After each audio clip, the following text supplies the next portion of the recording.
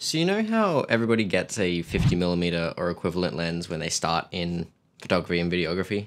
Yeah, this isn't a video about that. This is a video about the 24-70, which is usually the first zoom lens that most people will get when they start in their photography and videography journey. So I recently got the Sigma 24-70 DGDN Art series lens for my Sony cameras, so Sony E-mount 24-70 2.8. Basically, the only reason that I got this over the G Master Mark II is that it's $1,000 cheaper. Before the Mark II came out, this was considered the best 2.8 24-70 for the Sony system, but then the G Master Mark II came out and it was just better, except it was $1,000 more expensive. So this one sort of still holds that like value position. I will talk about the lens itself in a minute, but let's first talk about 24-70s, why everyone has them, and why I got this one. Now, personally, I do prefer to shoot with prime lenses, but a lot of the time, it's just a lot easier and more efficient to use a zoom like a 7200 or a 24-70, because you don't always have the time to change lenses if you're on smaller shoots and run and gun sort of stuff, where having that zoom range where you can have wide, medium, and tight shots all with the same lens without even having to necessarily move too much. But once you get to those sort of bigger productions, you usually have time to set up everything and make sure the shot is exactly right. So that's when you can usually use primes to the best of their ability and not have to worry about changing lenses, because that's just a thing that happens anyway. I made a video a little while ago saying how my next lens that I was going to get was going to be a 50mm f1.2 G Master, and obviously that didn't happen. I'm pretty sure since then I actually got the 7200 G Master, and then now I've got the 24-70, but I've also gotten the FX30 in that time, which was not sort of on my list of things that I was planning on getting. It was not quite an impulse purchase, but it was a little bit of an impulse purchase. So basically, now that I have a Super 35 and a full frame camera, and I use them both with the same lenses, I don't want to necessarily be stuck with primes, because if I'm switching between the cameras, I want to have that versatility.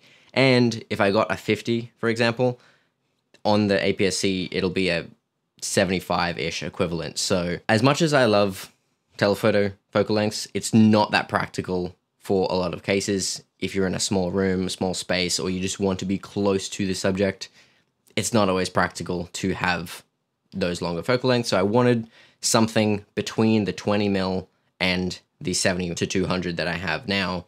So this just covers everything in between that, bar 21, 22, and 23mm. But it basically means that now on the FX30, this is effectively a 36-ish to a 105-ish, and it's just a 24-70 on the full frame on the A7 IV. And like I said, I love the 7200, it is great, but a lot of the time it's just too tight. 70mm is just not wide enough for a lot of cases. So when I'm doing shots like this, I actually have the camera, you know, a couple of meters into my, let's call it a closet, and then I have my room behind me, so I can actually get the distance within the room. Whereas if I was just in my room itself, I don't think I'd really be able to shoot 70mm, especially with the FX30. So 24-70, this is going to be, basically, it's going to live on this camera. So most of my content going forward, for now at least, are mostly going to be shot on the FX30 and the 24-70, at least the shots that I shoot in this space, but then also when I shoot out, this is a little bit more versatile than the 7200.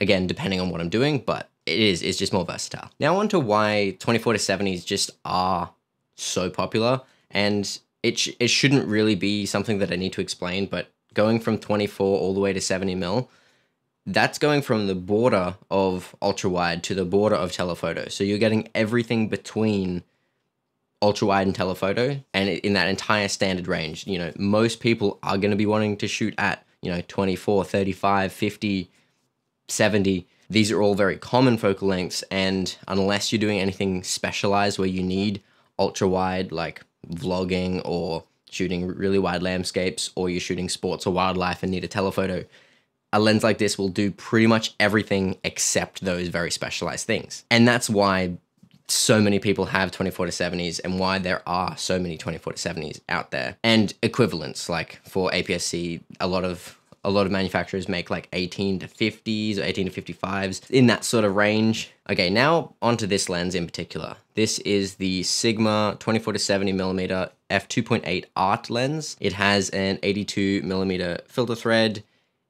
This one is for Sony E-mount. I think they also make it for L-mount. Physically, it has a autofocus manual focus switch. It has a custom button, just like most of the G and G Master lenses.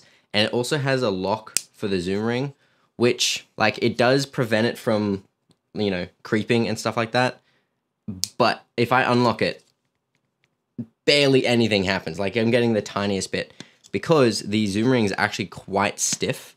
So it's actually a decent amount of resistance to actually move it, which is very different to some of the other lenses that I've used. For example, the 7200 G Master Mark II, it's a lot lighter and it does feel quite different to the zoom ring on this. So this stiffness is really good for, you know, preventing that creep and preventing, you know, if you accidentally bump it or grab the lens, you're not going to move the focal length too much. But it does make it a bit more annoying if you're trying to keep a really steady shot and zoom, because you have to put more tension onto it. And also, as I found out shooting the gimbal video, when we were zooming with the camera just on the gimbal, you really had to give it a lot, or even hold the camera still so it didn't just try and force on the gimbal motors. The one thing that they could do to basically fix that issue is do what Sony did with their G Master Mark II and have a switch where you can change it between smooth and tight. And then you basically have the best of both worlds just by flipping a switch. Speaking of the zoom ring, one thing that I don't like about it is that it's the opposite direction compared to the Sony zooms. Now, I've gotten used to the 7200 and just using that, and every time I go to zoom this still, I try to zoom it the wrong way. So if I'm at 24 and then I try to zoom in, it doesn't go anywhere because I'm all the way zoomed out. This lens zooms counterclockwise to zoom in, whereas the Sony zooms rotate clockwise to zoom in. I find that a little annoying and I don't get why they do it. I guess different companies just do it different ways and Sigma just made a decision to do it that.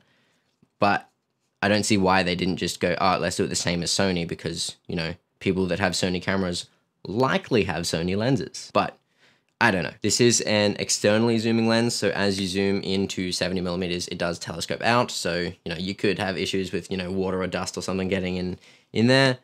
It is dust and water resistant, so it's probably not going to be an issue, but it is just one of those lenses. The zoom ring and the focus ring have like this it's a bit of a rubbery texture, and it's a little bit more rubbery than the zoom ring and the focus ring on the 7200 G Master. And I think they feel pretty good. They're very tactile. They're quite deep in their grooves. So you could probably almost fit a like follow focus gear system on this without actually putting a strip on it. And speaking of the focus ring, it's reasonably smooth. It has a little bit more resistance than the 7200. I know I keep comparing them, but it's the other zoom lens that I have, so I'm gonna keep comparing them. But as with most photography lenses, it does have a reasonably short focus throw, so it's not going to be ideal for manual focusing in video. That's when you need cinema lenses. What are you going to do?